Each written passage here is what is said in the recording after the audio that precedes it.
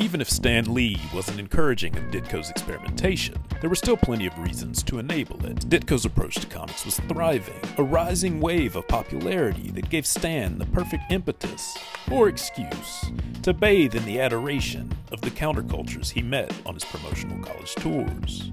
Increasingly distracted, Stan's grip on the wheel loosened, allowing Ditko, the agency, and space to become even more assertive, innovative, and bold.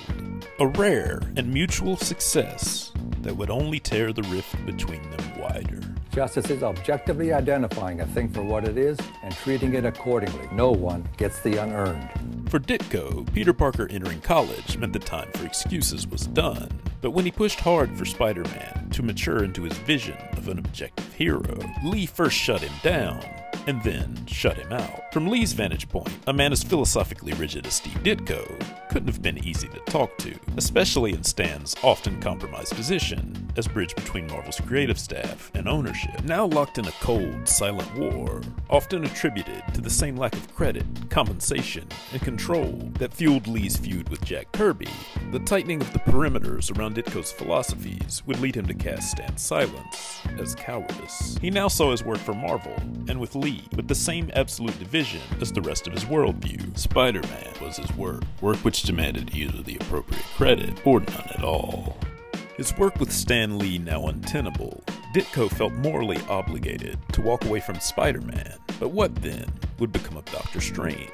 As Strange stood firm, dead center of a swirling, mystic psycho-sea, he became a thin metaphor for the kind of fortitude Ditko believed necessary to navigate the chaos of the 1960s. For someone who needs to bring about the world he believed in through art, idly watching the co-option of his extraordinary, idealized man must have felt like Bill Watterson stuck behind a urinating Calvin in traffic. Thus, in 1966, with the need for justice outweighed by his belief in self-actualization, Steve Ditko silently left Marvel.